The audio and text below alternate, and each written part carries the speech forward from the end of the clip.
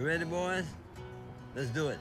Hindi lamang sa concert stage umeksena ang Pinoy rock icon na si Pepe Smith, kundi maging sa silver screen. Rock and roll. Taong 2014 nang makabilang siya sa indie film na Above the Clouds. 2016 naman naging bida rin siya sa pelikulang Singing in Graveyards na ipinalabas pa sa Venice International Film Fest sa bansang Italy. Samantala, sa isa sa mga huling music event ni Pepe ay nakasama niya ang legendary artist na si RJ Jacinto. I want to be with Pepe kasi hindi ko alam kung gano'n patatagal eh, no? So kinancel ko yung mga ibang commitment ko. Nandun ako kay Pepe, kumanta kami ng himig natin. So talagang nakakalungkot pero nakakaawa na rin ng bandang huli eh. Dahil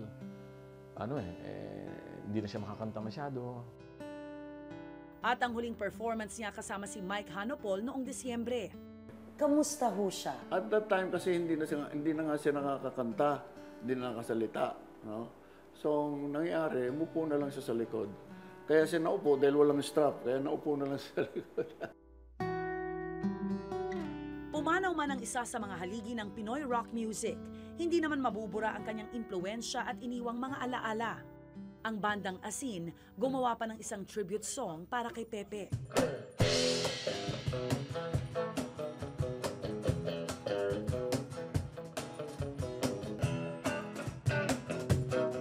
Kahit saan ka pa mapunta, sa Pilipinas, sa mga probinsya, masaya pa, may tugtugan na. Rock and roll lang, magsaya tayo, rock and roll. Papasalamat ako sa kanya, kay Pepe, Piaps, salute, sir. Pinanganak niya yung Pinoy rock eh. See you in afterlife. Happy trip. Biyahing langit ka na. Si Pepe, hindi talaga patay in terms of cultural energy. Nandyan na yung espiritu niya, nandyan na sa atin yan. Hindi na talaga mabubura sa isip ng tao si Pepe Smith. Rock and roll sa buong mundo. Rock and roll sa buong mundo.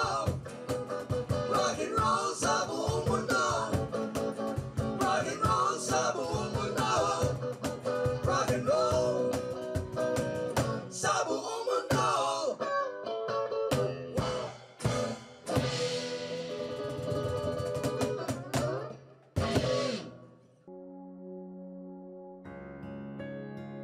At maski hindi na natin maririnig muli ang himig ni Pepe Smith sa naging kontribusyon niya sa industriya ng musika, ang kanyang himig, mananatiling himig natin.